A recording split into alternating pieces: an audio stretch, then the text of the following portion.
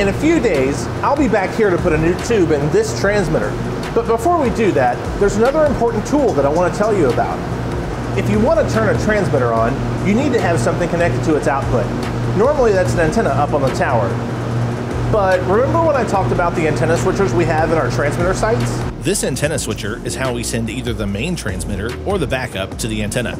It's motorized and controlled by a panel we have mounted in the racks. That switcher actually has two outputs. One goes to the antenna, obviously, but the other goes to something like this. This is an air-cooled resistive test load. Radio folks call them dummy loads. Electrically, it behaves just like an antenna when you connect a transmitter to it, but instead of radiating the RF energy, it absorbs that energy and converts it to heat.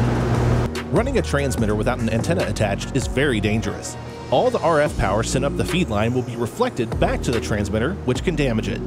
These systems are meticulously tuned to ensure as much RF is radiated from the antenna as possible. At this site, our transmitter power output is 20 kilowatts, but our reflected power is usually around 100 watts. This is actually a little high for a broadcast facility, but all the radio stations at this location are sent through a combiner to a single antenna up on the tower. While we work on calibrating the power amplifier inside the HPX transmitter, we'll make good use of this dummy load so we don't accidentally interfere with our own signal from the main transmitter sitting right behind the camera. If you like this video, follow for more broadcasting content.